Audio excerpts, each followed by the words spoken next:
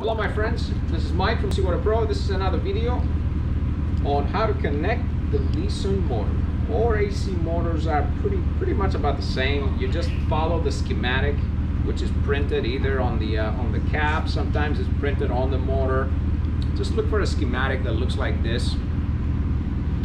This one says low voltage and high voltage. Low voltage means 110, high voltage means 220, 230.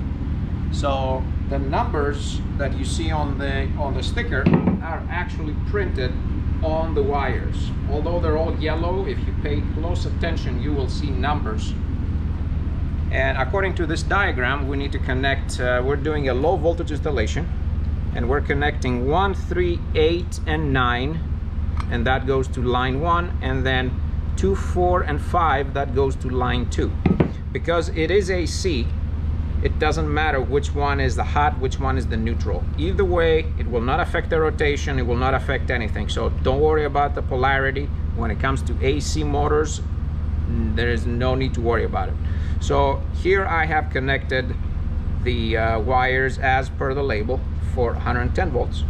Then we have the protector, which comes with your kit, which threads at the bottom of this, and then you take a pair of pliers and you snug it, and then you take this out. There's a collar in here.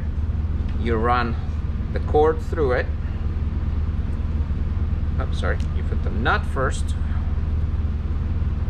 then this, and then all these go through here, and then you just tighten the cap. What this does, it keeps us from accidentally yanking the cable out. This thing is not going anywhere. You can lift the whole motor, and it also seals this port with this gasket, and so this way we'll never get any water in there. So again, I said the polarity does not matter, so either one, black or white.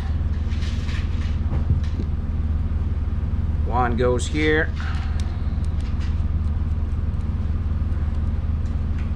like this,